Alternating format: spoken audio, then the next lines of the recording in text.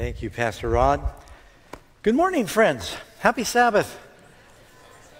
And we want to welcome those who are tuning in and joining us online to the Granite Bay Hilltop Seventh-day Adventist Church.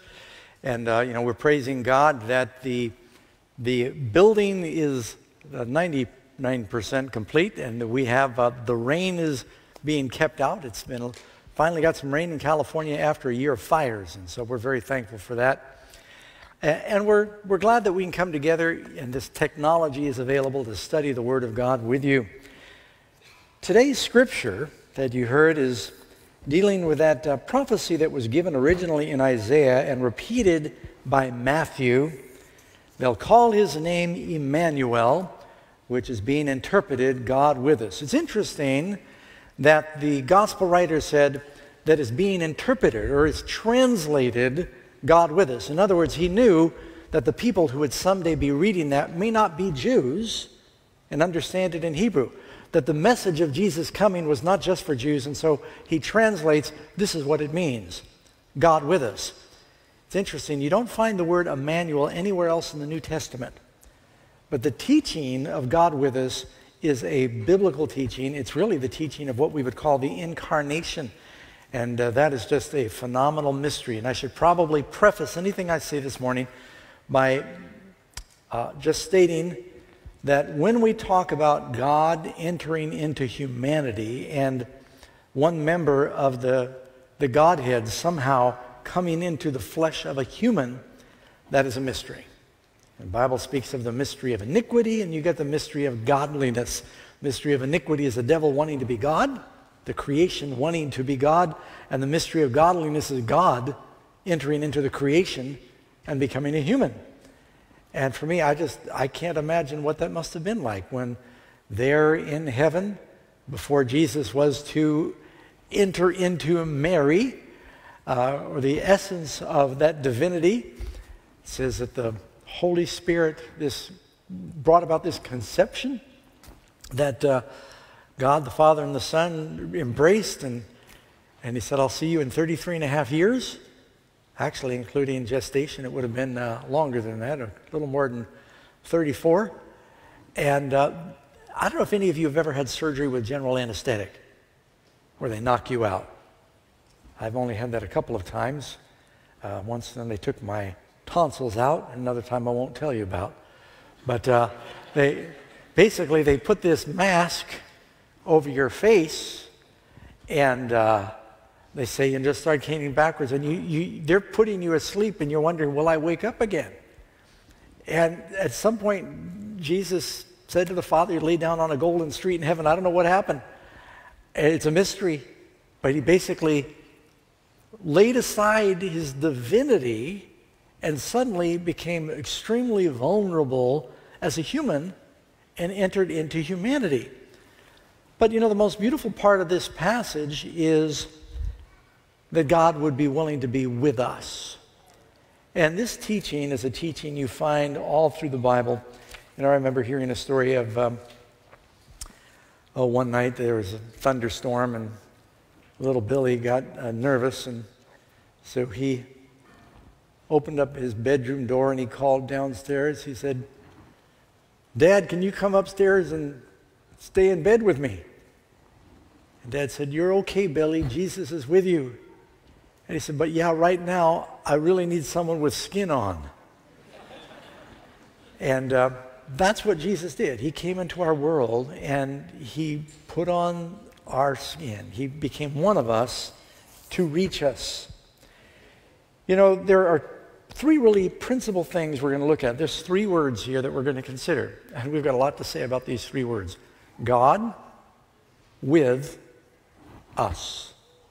That's what our focus is going to be. And I will not even touch the tip of the iceberg of the truth that's contained in those incredible words. This is probably one of the most amazing and hopeful passages in the Bible. So we're going to be talking about who, God, where, with. It's talking about that he is, the word with means to be accompanied by another person or thing. It gives you a locality. With whom? Us.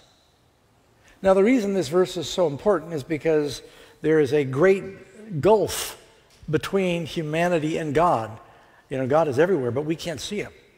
There's nowhere you can really flee from his presence. But the blessing of God is separated from many people. The communion of God is separated from many people. Even Jonah couldn't run from God. So God is everywhere. He fills heaven and earth. And when Solomon dedicated the temple, he said, the heavens of heavens is not big enough to contain you. So we're going to talk about those 3 points. God being with and with us. First of all, who is it that is with us? It says God, but it's talking about Jesus. Now, you've probably heard there's an ongoing debate. It's been going on for about 1900 years. Is Jesus God? Well, right here in this verse, when it says you call his name Emmanuel, God with us, I would think that would settle the issue. It's telling us that Jesus is God the Son. He became with us, but that won't be enough for some. So let me give you a few thoughts and passages to explain how profound it is. The one who is going to be with us is the Almighty Creator. Is Jesus God? John 5:17. Now, I'm giving out a lot of verses today.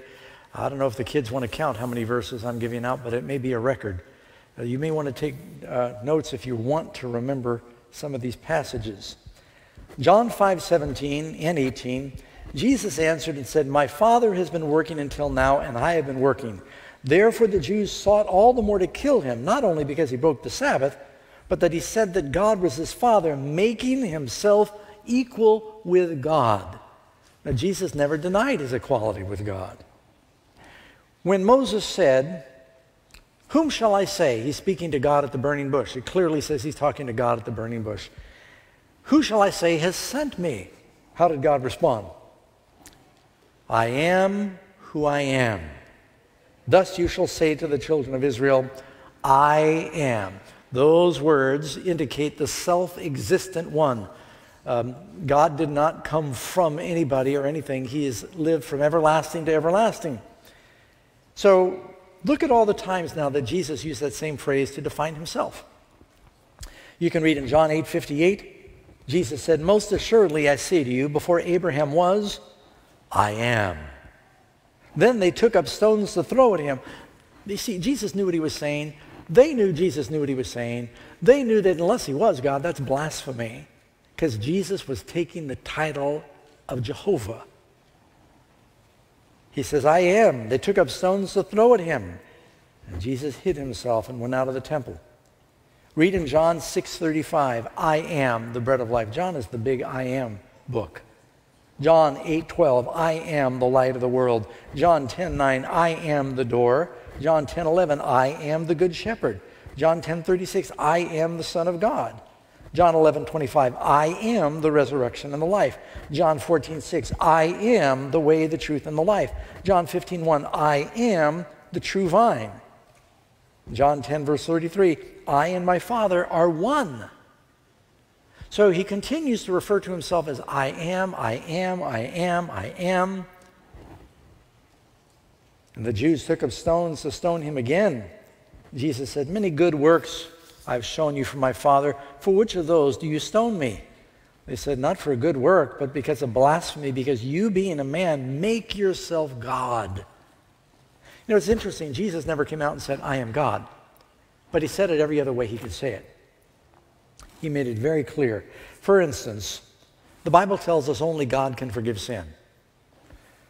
Isaiah 43:25, even I am the one who blots out your transgressions. Mark 2:5-7, when Jesus saw their faith, he said to the paralytic, son, your sins are forgiven. And some of those scribes that were sitting there said, why does this man speak blasphemies? Who can forgive sin but God alone? They were right, only God can forgive sin, according to the Bible. Let's face it now, could Jesus forgive sin? What did the angel say to Mary? You'll call his name Jesus because he'll do what? He'll save his people from their sins. Another definition for God. Only God can read hearts. 1 Kings 8:39, whose heart you know, for you alone know the hearts of all the sons of men. God and God only knows the thoughts of your hearts. It's good to know the devil cannot read your mind when you pray. Nothing wrong with praying out loud, but the devil can't read your mind. Only God can read your mind. Psalm 44:21. Would not God search this out, for he knows the secrets of the heart.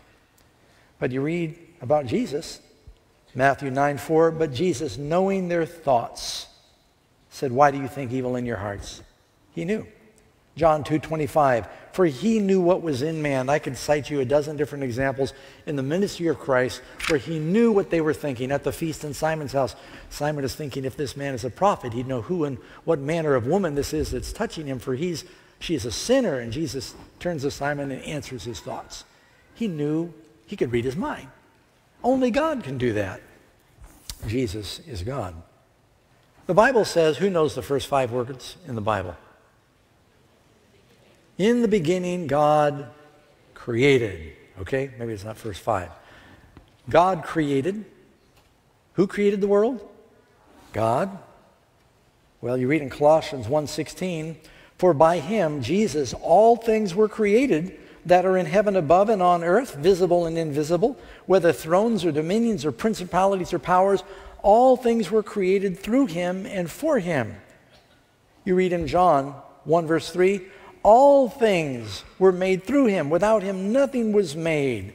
Hebrews tells us, through Christ, God made the worlds. But the Bible says in the beginning, God created. That's not a problem if Jesus is God. So when Jesus came into the world, what you've got is God with us. The Bible tells us one of the commandments, thou shalt not have other gods. And even Jesus said, thou shalt worship the Lord alone. We are to worship nobody but God. Is that right? And that's in Matthew 4:10. It is written, you shall worship the Lord God, him only shall you serve. But did Jesus receive worship? Hebrews 1:6.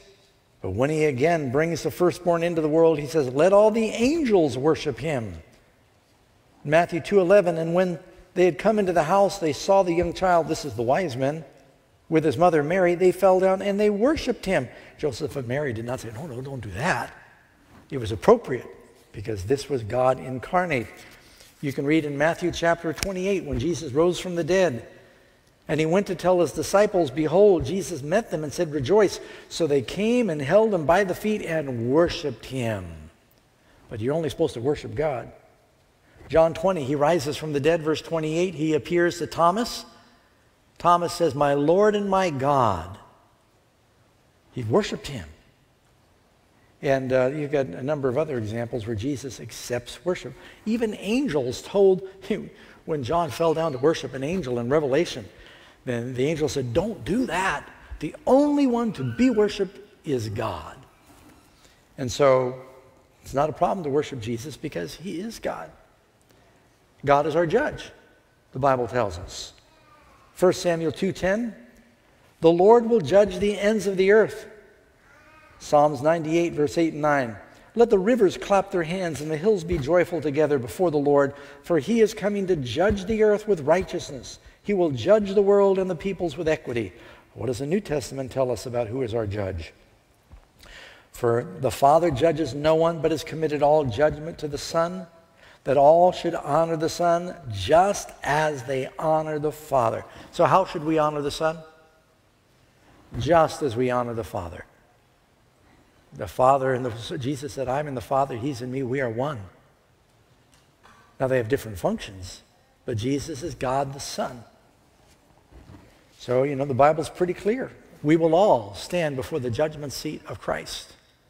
So you look at the different definitions in the Bible for God, and you're going to find Jesus fits all of those definitions.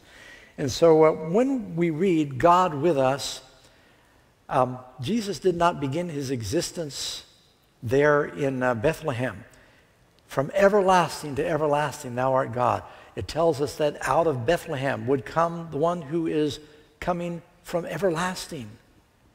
He was incarnate then. But even before Jesus came into the world, he appeared several times in the Old Testament when this captain of the Lord's army appears to Joshua. And he said, are you for our adversaries or are you for us? And he says, neither, but I've come as captain of the Lord's army.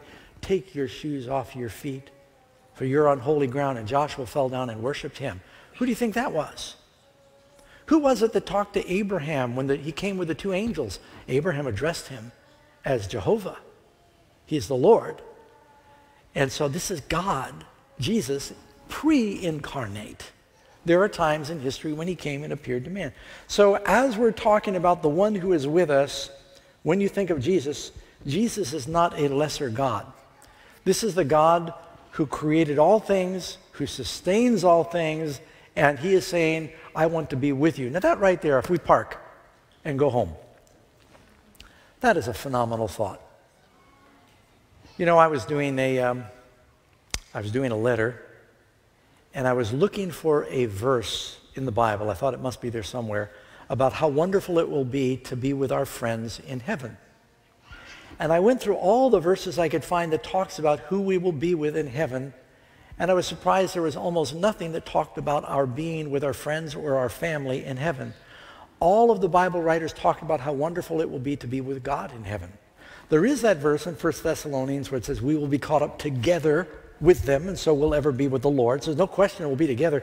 But the emphasis of the Bible writers is not that you and I get to be together in heaven. The emphasis of the Bible writers is we get to be with God in heaven. You know, and that should really be the greatest desire when you think about that. The angels, the highest honor is those who are by the throne of God saying, holy, holy, holy.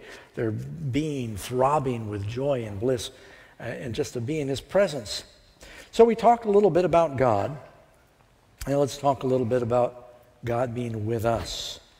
You know, especially in the world right now with at the time of this recording, the pandemic is still lingering, and we're going through a second wave, and so many people are isolated. And you know what's especially sad? As I hear stories of people who have been married for 60 years, they've been together all of that time, and then because one gets sick, they're in the hospital, they're isolated, they cannot even go see their spouse. And you've probably heard some of these touching stories of people who are separated from the ones they love. And I've seen some just very moving news reports of people who are separated for weeks while one is getting treatment, and how they finally are together again, the reunions. And I saw this one report where these two senior citizens, husband and wife, been married for like 75 years. One was separated, they didn't know if he'd make it, and all she could think about was being back with her husband again, and they were forced for several weeks as he went through a difficult recovery, and it finally shows them being wheeled together again, and they're crying so they can finally be reunited, and they're hugging each other, and I thought they looked kind of old and wrinkled, but they thought each other looked beautiful. It was something to see. So we're living in that age where people are alone. And the Bible says, woe to him who is alone when he falls. And the Bible tells us it's not good for man to be alone. That's not just meaning men, but mankind. God created us social creatures. But not only did God make man and woman for each other, God made man and God for each other. Why would God make us in his image and not want communion with us? God wants to be with us. I mean, you think about it, one of the greatest honors for humanity is that the Almighty would condescend to become a human. You realize that Jesus married himself with the human race for eternity? God became a man, not just for the time that he redeems us, but even after the resurrection, he still bore the human form. And he will still have the scars in his hands through eternity. You know, that really ought to give you an exalted idea of our value and our worth, that God would say, I will align myself forever with the human race. And some people think that, we're just highly evolved monkeys. No. Humans are made in the image of God. And God wants to be with us. But we've been separated. Now, the book of Matthew is interesting. It starts by saying God with us, and it ends by saying God with us. Did you know that? Matthew 28, lo, I am with you always. And of course, at the beginning, his name will be called Emmanuel, God with us. A theme of Matthew is that God wants to be reunited with us. Why is this important? Because we have been separated from God by a terrible pandemic called sin. Isaiah chapter 59. But your iniquities, this is verse 2, your iniquities have separated you from your God, and your sins have hidden his face from you, so that he will not hear. We've been separated from God. Now, angels are in this room. God sees what's happening here. God promises when you gather in his name, which we have done, he is with us. Now, not only for the people that might be here, but the vast majority who are watching online, we gather in his name. He's with us. And he honors us with his presence. But because of sin, sin separates. After Adam and Eve sinned, God came walking in the cool of the garden looking for them. They ran from him because they were ashamed. The shame of sin separates. I know some people, they don't go to church. They think they're not good enough. And the shame is keeping them away. And that's too bad because it's so backwards to think that when I'm good enough, I'll come to church. It's kind of like a mother telling her dirty children, will you get cleaned up so you can take a bath? You don't get cleaned up so you can take a bath. You take a bath so you can get cleaned up. So for people to think I'm not good enough to come to God, Adam and Eve ran from God because of their shame. People stay away from God. They don't open the Bible because it makes them feel guilty. God wants to be with us. And the Bible promises if we draw near to him, he'll run to meet us like the father with the prodigal son. He will draw near to meet us. He doesn't want to be separated from us. So our sins have separated us. Ephesians 2:13. And at the time you were without Christ, having no hope, and without God in the world. What a sad position to be in. People all around the world without Christ, without God, separated from God. Micah chapter 3, verse 4. Then they will cry to the Lord, but he will not hear them. He will even hide his face from them at that time because they have been evil in their deeds. Our sins have separated us from God. So what's the solution? God wants to be back together with us. He must separate us from our sins. God is not staying away in our sinful condition because he doesn't love us. He is staying away because he does love us. Because the presence of God, the holy presence of God, is a consuming fire. If we were to all say, Lord, in your undiminished glory, will you please come into this place right now? We couldn't bear it. Even the holy priests of God, even Moses, when God's Shekinah glory filled the temple, they left. It says they could not bear it. God says, yes, I want nothing more than to be with you, but if I was to be with you now in my unveiled glory, it would consume you. You could not bear it. The holiness would just vaporize you. So I'm veiling my glory in a human form. Again, it's a mystery how that happened. I'm going to come into your world to show you who I am. I'm going to come into the world and teach you how to live and how to treat each other. And then I'm going to die for your sins. I'm going to deal with the disease so we can be reunited without the veil in between. This is the purpose for the plan of salvation, that we might be back together with God. It's called reconciliation. This is what redemption is like. Whenever you sin, sin separates. Sin separates you from God. Sin separates you from others. Sin separates you from you. You know, there's three involved in the great commandment. Love the Lord, all your heart, your neighbor, yourself. Sin hurts the relationship with God, hurts the relationship with your neighbor, and sin hurts your relationship with you. When people are crushed under guilt and shame, they never feel very happy about life and themselves. When you're forgiven and born again, that's when you have the joy of the Lord. So Jesus, he's not separated from our sins because he doesn't love us. He's separated from our sins because he does love us. He doesn't want to destroy us. So he needs to deal with the sin problem. And that's why he came. Sin separates. Obedience draws our presence to God. 1 Kings 8:57-58, this is Solomon in his dedication prayer of the temple. May the Lord our God be with us as he was with our fathers. Notice with us. May he not leave us or forsake us, that we may incline our hearts to himself. That he may incline our hearts to himself. For what purpose? To walk in his ways and to keep his commandments. We need God with us to help us walk in his ways, keep his commandments, his statutes, his judgments, which he commanded our fathers. Philemon 4:9, the things which you learned and received and heard and saw in me, these do, and the God of peace will be with you. So as we do all we can humanly to draw near to God, to submit, to obey God. He draws near to us, and we invite his presence. Something else that happens is if we focus on the outside, we can be distracted. God wants us to focus on the inside. God being with us, not with us on the outside, but with us on the inside. Genesis 28, when Jacob had that dream and the Lord appeared in a ladder, he said, "Behold, I am with you, and I will keep you wherever you go, and bring you back to the land, for I will not leave you until I have done what I have spoken to you." And Jacob awoke from the place. He said, "Surely the Lord is in this place," and I didn't know it. And he sets up a pillar and he anoints it.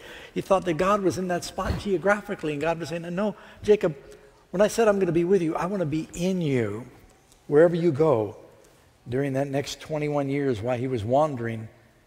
John 14:20, Jesus said, "And in that day you will know that I am in my Father, and you in me, and I in you." So Jesus is in the Father, and Jesus said he's in us. Now, by the way, don't think for a moment that God the Father is up there, he's in the sky, and he really wants to snuff us out because he's the judge, and we've sinned, and he needs to execute his wrath against sinners. And Jesus then, he jumps between us and the wrath of God, and he pleads that God will forgive us. Jesus is the nice, merciful one. The Father is the wrathful one. I meet people all the time. I even hear preachers talk like, God is up there wanting to burn us up, and Jesus is trying to stop him. And they forget that God the Father loves you. This is what Jesus said. God the Father so loved the world, he sent his Son. Jesus does not love you more than the Father, and the Father does not love you more than Jesus. They both love you equally and fully because they are love. Amen? John 14:17, "The Spirit of truth, whom the world cannot receive because it neither sees him nor knows him, but you know him," for catch this, "he dwells with you and will be in you." This is what Paul said all through his writing, Christ in you, the hope of glory. Christ wants to be in us. What could be better to have Jesus standing by you or living in you? This is what he wants. He wants to be in us. 1 Corinthians 3:16, "Do you not know that you are the temple of God and the Spirit of God dwells in you?" So when you talk about with, how does he want to be with us? Not just like he's with the nation, not kind of like, the children of Israel going through the wilderness and they had the pillar of fire and they said, yeah, there he is, God's with us. We sometimes think about the pillar on the outside. God wants the fire on the inside. This is how, it's an upgrade. This is how Jesus wants to be with us. Now, we can cope with almost anything if we know that God is with us. Do you know that?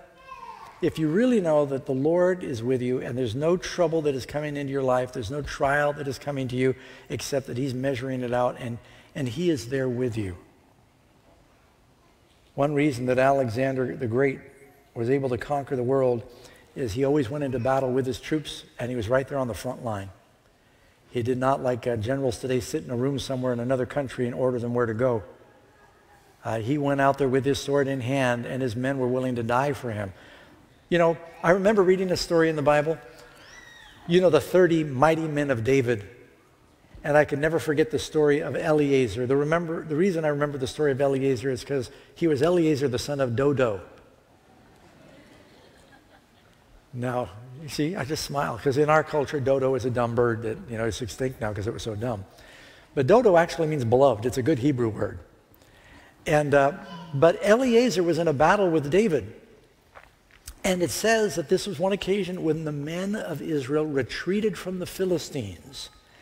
But David would not retreat. And Eliezer said, well, if David's not retreating, I'm not retreating. And David and Eliezer stood back to back and they fought against the Philistines. And it says that they defended this hill of barley and they had a great slaughter. At the end of the battle, they'd fought so long and so hard, Eliezer could not even let go of his sword. His hand clave to his sword. But he became one of David's mighty men. He said, I will not leave David. Now, I could understand that because you realize David never lost a battle. And so if you've got David with you, do you ever have to be afraid of the enemy? Can you name one battle that David lost? He fought a lot of battles. He won every battle. You can't even point to where David was wounded. So it's like, he was good luck. If you were with David, that's good. You know that it seemed like he had angelic protection about him. And whatever you're going through, if you know that Jesus is with you, should you be afraid? Barak said to Deborah, and this is Judges 4:8, if you will go with me, then I will go. He went into the battle, but he said, if you will not go with me, I will not go. And that's something we can say to the Lord. Judges 6:12, and the angel of the Lord appeared to him and said, the Lord is with you, mighty man of valor. The most important thing that God could say to Gideon to encourage him is what? Even though it looks like the Midianites have totally decimated the land, the Lord is with you. You have nothing to be afraid of if God is with you.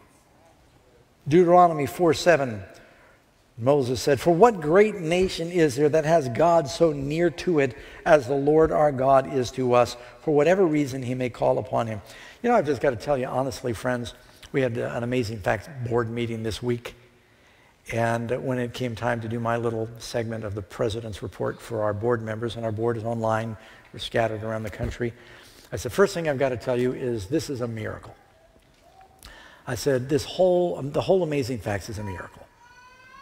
You think about it, and for a ministry to live, this is our 55th year, 55 years, never knowing from week to week if the money was going to come in. We have no guaranteed income from any organization, denomination, corporation. It's by faith. 55 years, the bills have always been paid. It is a miracle that we are right now in this facility that I won't tell you how much, but it was expensive. You could retire somewhere really nice for what it costs to build this. And here we are. We told the bank this week, thank you very much for offering to lend us money. Doesn't look like we're going to need it. To have a bill. Now, we haven't had our big dedication yet, but that is a miracle. It is a miracle. And the only thing I can say is God is with us. That's the best thing. That it's clear that God has been blessing, I think, because we've been trusting in him. In the presence of God, if God is with us, don't be discouraged if you notice the dirt. The Bible tells us Jesus is a light, and the light came into the world. And when you're next to the light, you will be aware of the darkness. Isaiah 6:5, here's Isaiah the prophet. We're going to study this in a couple of weeks.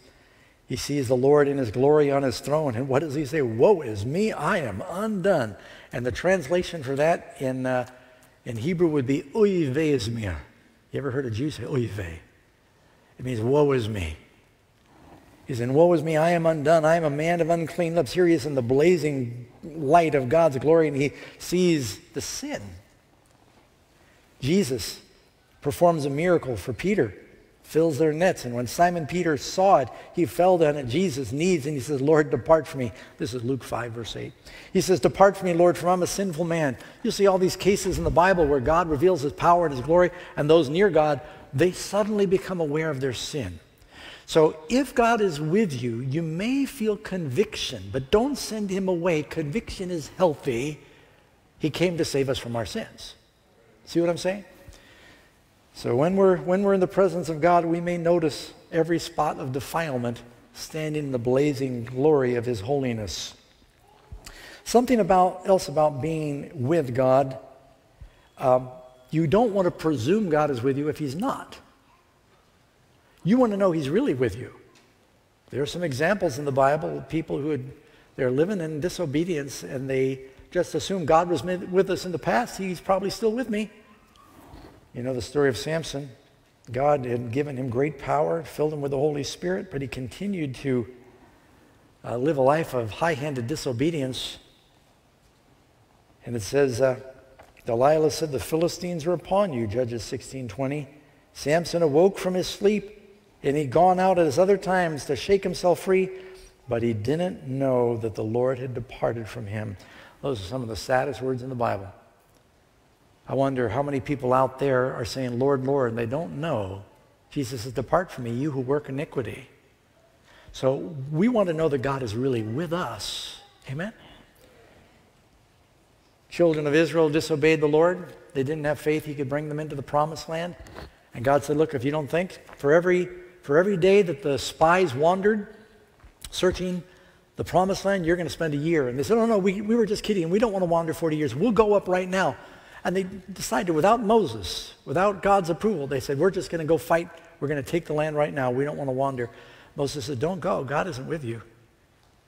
And they didn't listen. Do not go up lest you are defeated by your enemies. The Lord is not among you. This is not God's will. When we are going away from God's will, you are going away from God's presence. When they're talking about God being with you, if you are deliberately going away from God's will, you are walking away from God's presence. I love that quote from Betsy Ten Boom. This is Corrie Ten Boom's sister. It's in the book The Hiding Place. When they're in a German, it was a Nazi concentration camp, and Betsy seemed to have peace no matter what was happening. She was fully surrendered to the Lord. I'm sorry, Betsy. And she told her sister Corrie, she said, the safest place in the world is to be in the center of God's will. And she said, even here, God is with us. We don't have to be. If you know that you are surrendered to God's will, he is going to be with you. You have nothing to be afraid of. It doesn't matter what's happening to you financially, circumstantially, health-wise, that if you are surrendered to God's will, God is with you. But don't make the mistake. The sons of Eli, they said, yeah, we're in the church business. They took the ark of God and they went to fight the Philistines, and God said, you might have the ark, but I'm not with you. And they were defeated in battle because they had been living in defiance. So, we've been going through these different points of understanding the presence of God. God is with those who think and talk about him. Matthew 18:20, where 2 or 3 are gathered together in my name, I am there in the midst of them. Walking down the road to Emmaus, the 2 disciples were talking about Jesus, and the Bible says Jesus drew near. They're talking about him, and he drew near. In the upper room, those same 2 disciples started talking about Jesus again, telling the other disciples. Suddenly Jesus appeared. Jesus will always be with you when you're telling others about Jesus. There's nothing that is more important to Christ than winning the lost. He said, go into the world, teach the gospel to all nations. Behold, I am with you. How is he with us? When we are out there teaching others about Christ, he is with you. Because you're doing his work. Malachi 3:16, I like this passage. Then those who feared the Lord spoke to one another, and the Lord listened and heard them. So a book of remembrance was written before him for those who fear the Lord and who meditate on his name. They shall be mine, says the Lord of hosts, on that day when I make up my jewels. And I will spare them as a man spares his son. If you read in the book of Ezekiel, who gets a mark on their forehead? This is a saving mark. You realize Revelation, you get the mark of the beast, bad mark. You get seal of God, forehead, good mark. Ezekiel 9 talks about a good mark, saving mark. Who gets it? The ones who sigh and cry for all the abominations that are done in Israel. They're talking about the Lord. They're praying for repentance. They're praying for revival. Their minds are in heaven. God says, put a mark on those people. Their conversation, as Paul says, their conversation is in heaven. And those are the ones who have that mark. And then, of course, God is with those who do his work. I already mentioned Matthew 28. Go, make disciples. I am with you to the ends of the age. Acts 18:10. For I am with you. No one will attack you. I've got many people in this city. If we're out trying to reach the people in our community, God says, I'm with you. Don't be afraid. 2 Timothy 4:17. But the Lord, Paul is speaking, the Lord stood with me and strengthened me, so that the message might be preached fully through me, that all the Gentiles might hear, and I was delivered out of the mouth of the lion. He had to go and he had to stand before Nero, and everyone had forsook him. But Paul said, the Lord was with me. Everybody had left him. Demas has forsaken me. But he said, the Lord was with me. And then another point, one of my final points here. We can be fearless if we know that God is with us. I noticed during the children's story, reading Psalm 23, Michael did a good job, even though I don't speak Portuguese. Yea, though I walk through the valley of the shadow of death, I will fear no evil. Why do we fear no evil? Because you're with me. if we just know that God is with us. Your rod, your staff, they comfort me. Isaiah 41 verse 10, fear not, for I am with you. Be not dismayed, for I am your God. I will strengthen you. I will help you. I will uphold you with my right hand. And you read in Isaiah 43:1, fear not, I have redeemed you. I've called you by your name. You are mine. When you pass through the waters, I will be with you. Through the rivers, they will not overflow you. When you walk through the fire, you will not be burned, nor will the flames scorch you. For I am the Lord your God, the Holy One, your Savior. Now, friends, I don't know if you're reading the headlines at all. It's been kind of depressing this year. I saw an interesting mime on the internet. You know how you do star ratings for different products? Someone put 2020 and they gave it 1 star. But if you're looking at what's going on in the news, things that are happening in the world, freedoms that have been lost, and I understand, some of the rules about people congregating, but it's not, I think, a healthy trend for Christians not to gather together. The Bible says the Sabbath is a holy convocation. In heaven, all flesh will come and gather together before me in heaven. And it's just not, I understand it. And, I think that we need to respect the laws of the land. Also, things are happening religiously. I don't know if you caught it this week. Pope had a meeting with a Guardian group, 27 of the leaders of some of the most powerful corporations in America to talk about changing the way business is done in the world, to preserve the environment, to help people socially. And I can just see that there is a shift happening. This year is like a place where you turn a chapter in world history. And we are very near, I think, the second coming of Jesus. And it's encouraging to me to remember that when Daniel was in the lion's den, it says that God was with him. When Shadrach, Meshach, and Abednego went through the fiery furnace, what did Isaiah just promise? When you go through the fire, I'll be with you. And I think they claimed, that was written before that happened to them. I think they claimed the promise of Isaiah that our God is able to deliver us even in the fire. That's what Isaiah said. And Jesus came to them in their fire. I think there are some fiery trials that are coming in the future. I think our faith is going to be tested. And I don't want you to be afraid. People say, oh, Doug, aren't you worried about the 7 last plagues? That doesn't worry me at all. I'm worried about Doug. I'm worried about Doug separating himself from God. But if I'm with God, I have nothing to be afraid of. The whole plan of salvation is designed to get us back to God. I want to go back to a verse I read earlier, but I'm going to read the whole thing. Ephesians 2:12, speaking of the lost, that at that time you were without Christ, being aliens from the commonwealth of Israel, strangers from the covenants of promise, having no hope and without God in the world. But now in Christ, you who were once afar off have been brought near by the blood of Christ. So, some listening, if you are wondering if God is with you, how do you get near? By the blood of Christ. By accepting the sacrifice of Jesus. That's why he came into the world, because he wants to be with us. In Revelation 21, I heard a voice from heaven saying, behold, the tabernacle of God, the dwelling place of God, is with men. He will dwell with them. They will be his people, and God himself will be with them and be their God. Isn't that wonderful? You read in the Garden of Eden, man lost the garden, lost the tree of life, lost the presence of God. The last 3 chapters talk about man being restored to the garden, the tree of life, and the presence of God. In chapter 3, the dragon comes in. In Revelation, you read the third from the last chapter, the dragon goes out, and he is destroyed. Revelation 22, verse 3, there'll be no more curse, but the throne of God and the Lamb shall be in it. He's with us. His servants will serve him. They will see his face. Adam fled from the presence of the Lord. We will be restored to his presence. Revelation 22:21. By the way, this is the last verse in the Bible. The grace of our Lord Jesus Christ be with you. Friends, I think that's such a beautiful truth. The last words, Jesus said, Jesus Christ be with you. That's what he wants. He wants to be with us. He wants to be with us eternally. But in order for that to happen, he needs to be with us now. He wants you to walk with him now. The Word became flesh to dwell among us. Don't you want to have that experience?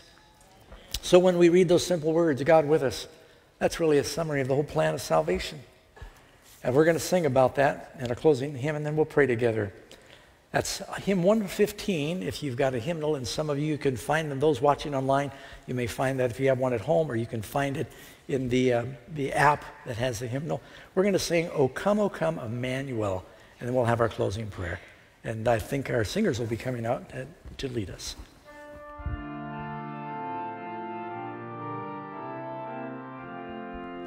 Please stand.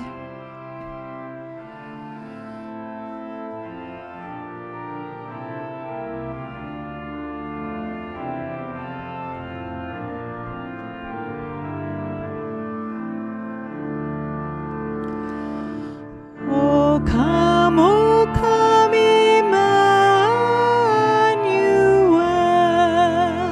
and ransom captive Israel,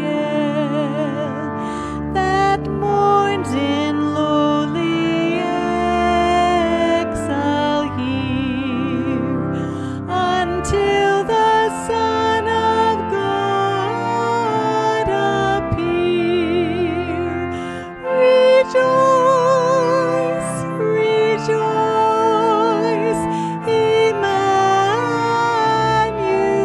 Emmanuel shall come to thee, O Israel. O come the wisdom from on high, and order all things far and nigh. To us the path of knowledge show, and cause us in her ways to go. Rejoice, rejoice, Emmanuel shall come to thee, O Israel. O come, desire of nations, bind all peoples in one heart and mind. Bid envy, strife, and quarrel cease. Fill the whole world with heaven's peace. Rejoice, rejoice,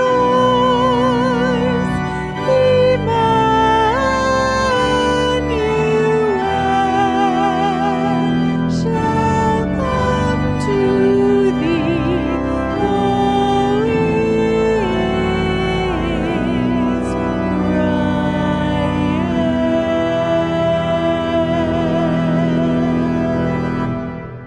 Amen. Can you say amen?